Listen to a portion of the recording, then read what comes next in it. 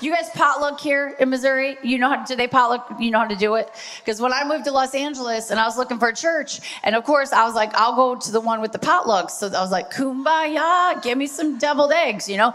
And so it's California, and you guys know it's ungodly out there. But when I went to the potluck and they had hummus at the potluck, people, they had carrots that were not fried, all right? If I go to a potluck, I want something that's gonna kill me and you pray me back to life, okay? That's what I'm looking for. What is this hummus in the pig? At least have some decency to try. Get the fried chicken like my mom does from the Piggly Wiggly. Put it in your own Tupperware, okay? At least put in some effort for Jesus. Get your paper towels. Get the grease like you made it, you know? It's California.